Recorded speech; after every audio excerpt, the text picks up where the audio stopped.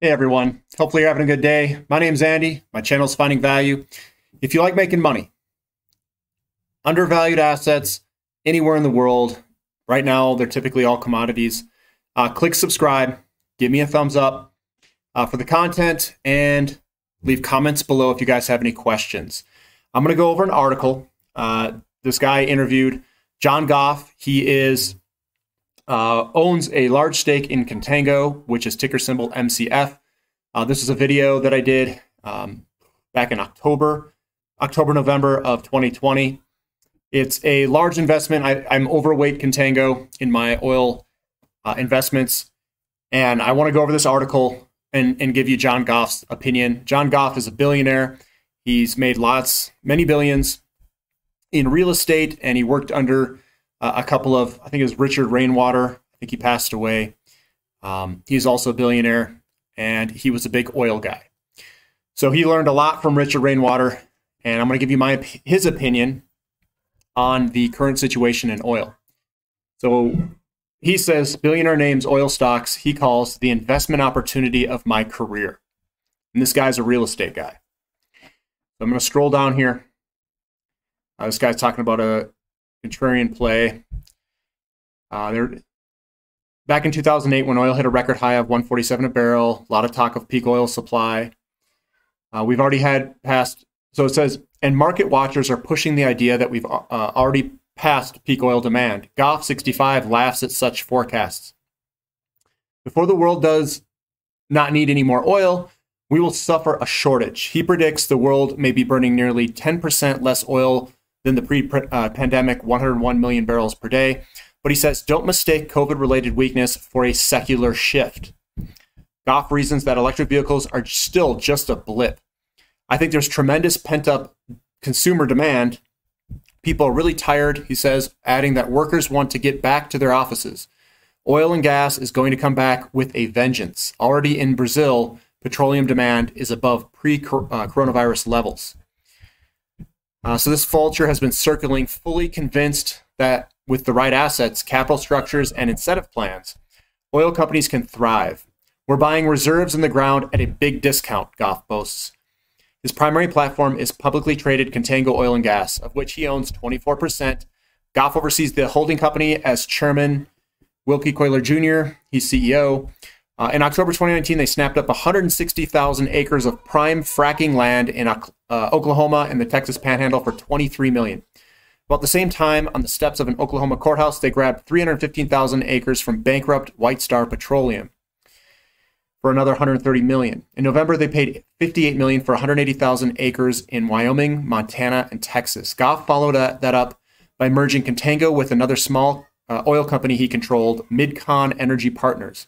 Assuming a conservative $45 per barrel, Contango is on track to generate in the neighborhood of $75 million in earnings after capital spending and interest payments in 2021, pumping roughly 25,000 barrels per day. So far, Wall Street hasn't credited Goff's bargain buying over the last 12 months. Contango stock is down 34%, while the S&P Oil and Gas Index is off only 20% of the broader market has surged. And this was written in February 9th, 2021. So it's still pretty relevant.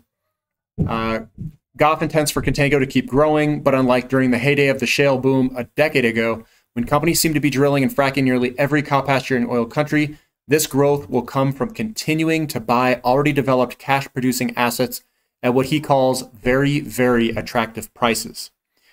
Indeed, Shale 2.0 has gotten religion about needing to live within cash flow. I'm going to go down here and skip some of this stuff. Either way, it says which Goff's current Permian favorites. So he talks about other favorites outside of his Contango Oil and Gas company that he owns. These are the companies that he likes. He says how to play it, oil ain't over. These frackers will have staying power and payout potential even as the world goes green. Canadian Natural Resources, CNQ, Chevron, ConocoPhillips, PDC Energy, and Pioneer Natural Resources, which Richard Rainwater developed this one. So that's those are the ones that he likes. And they go into some of his background.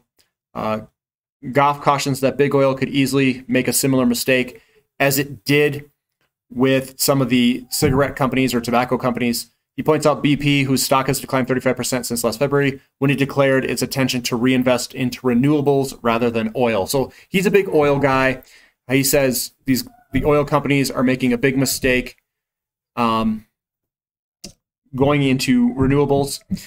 And then here's the last statements that he has. He says, but he can't shake his preference for storing wealth in the ground and thinks that geology 2 miles under the Permian tumbleweeds is so rich with frackable layers of oil-bearing rock that owning acreage there, as well as part of prime parts of Oklahoma and Wyoming, will be a solid hedge against the increasing likelihood of inflation prompted by the Fed's 72% expansion of the U.S. money supply over the past year. This can go on for a prolonged period, printing money at breakneck pace, he says. It's frightening to me. And I agree. I completely agree with him. And this channel is set up around finding value, obviously the name. And I agree very much with billionaire John Goff in terms of oil being an excellent form of value. And precious metals, great forms of value, and all of these metals that are going to be used in ever-increasing quantities in the future, like copper, nickel, even tin.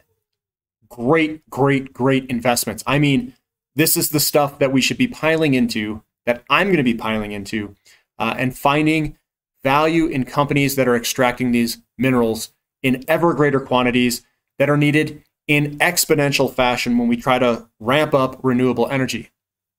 Oil, everyone's discounting it. They discount it too much. I think we've got great potential there. And so does he. He thinks that as well. If you guys like this content, subscribe to the channel. I don't know what you're waiting for if you haven't. Subscribe, please. Give me the thumb up. Leave comments below. Let me know what you guys think about oil as an investment. You think it's in the rearview mirror, or do you think there's still great potential in oil for investment and value? Let me know in the comments section. And thank you for listening. This is Finding Value.